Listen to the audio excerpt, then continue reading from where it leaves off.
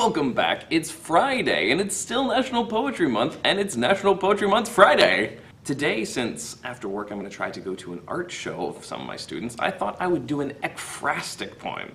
That's a poem that comments on art. Art commenting upon art. Plus, ekphrastic is super fun to say, so... This poem is called Fishing on the Susquehanna in July by Billy Collins. I have never been fishing on the Susquehanna, or on any river for that matter, to be perfectly honest.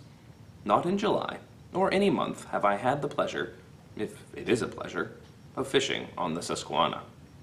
I am more likely to be found in a quiet room like this one, a painting of a woman on the wall, a bowl of tangerines on the table, trying to manufacture the sensation of fishing on the Susquehanna.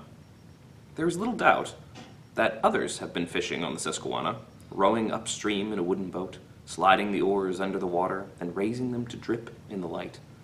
But the nearest I have ever come to fishing on the Susquehanna was one afternoon in a museum in Philadelphia, when I balanced a little egg of time in front of a painting in which that river curled around the bend, under a blue cloud-ruffled sky, dense trees along the banks, and a fellow with a red bandana sitting in a small, green, flat-bottomed boat, holding the thin whip of a pole. That is something I am unlikely ever to do, I remember saying to myself and the person next to me.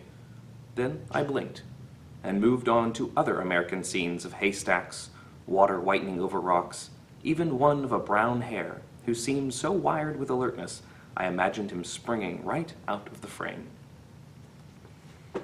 What I love about this poem, and about a lot of Billy Collins, is how much he plays with our expectations. The title of the poem is, of course, what the poem is all about, and yet it's hugely misleading. The poem is exactly not about fishing on the Susquehanna, and about reflecting how you will never do so. It's a fun interplay between the world of art, which sometimes lets us experience things vicariously, and the more internal reflective world. Billy Collins is a pretty fantastic and often hilarious poet, and I highly recommend you check out his other work.